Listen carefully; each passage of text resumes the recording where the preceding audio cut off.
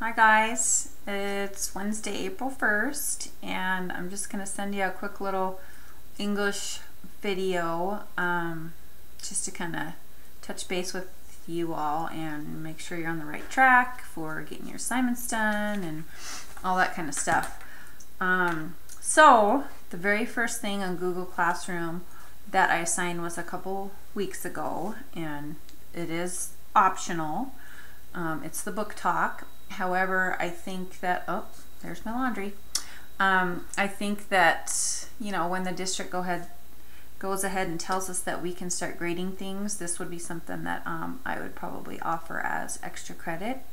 And so I think you should still do it. There's only been about 5 of you who have turned it in. So keep working on that, but next Friday is the last day that I will accept that. So this Friday, April 3rd, is the end of the quarter. So we all will be submitting our grades. If you look on Q right now, what your grades were before spring break is what they will be for quarter 3. So I know I said that whatever we do in Google Classroom that I was going to put in Q. I'm going to hold off on that right now. I'm just keeping track of it on paper so that when we get the go-ahead to count grades, then I'll put them in there. So for now, when you send me assignments, I'll make comments and return it to you, but you won't see a score on it. Okay, so we're just kind of going to play that by ear. So for the other stuff for English, the stuff for this week was, hopefully you read The Last Slave article. There's 2 parts to it, so you don't need to submit anything yet. You can turn it in by Friday. And so you're supposed to read the article, then write the gist, and then for Friday's assignment, and you can do it whenever you want this week, it's a little more complicated. You have to write a double-decker quote sandwich. So you can turn that whole document in with both those things by Friday, and that's kind of how we'll do things from here on out, I think, is we will send you, you know, this is what we're doing this week in English, and you can decide how you want to do it.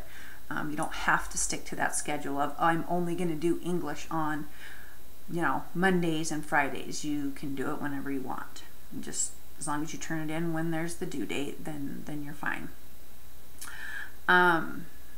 What else? The other thing I noticed is some of you were not actually turning the assignments in on Google. And so I would get a Gmail from you, you know, with your Google Doc, which is perfectly fine. I can do that, but it actually works better if you just have the assignment, make it, and turn it in to me. So let me know if you don't know how to do that.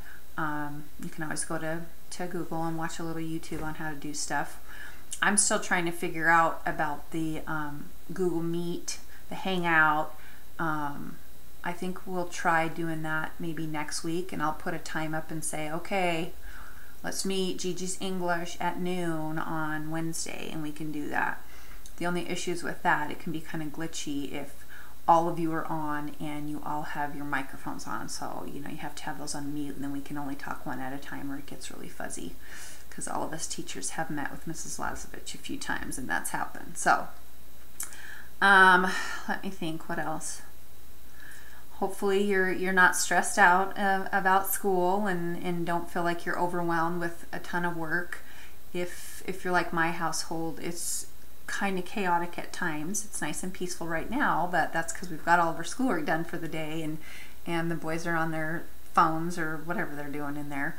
But we usually have 3 computers going at once, and we're lucky that we have that. So those of you that only have one and you have siblings, I can imagine it being kind of stressful. And you know, it's nice for my boys because I'm a teacher and they know that I can help them with all their stuff. So if you don't have that and you're really struggling, you know, just email me or, you know, send me a video too, and I'm glad to help you. And I'm sure as the weeks go on, you know, I'll have to send you some videos of me teaching stuff.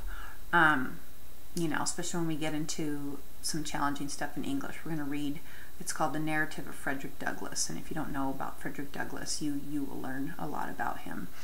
And it's pretty intense. And so Engage in New York, of course, wants us to read the text 3 times. So for sure I will read it to you once, and you'll read it by yourself.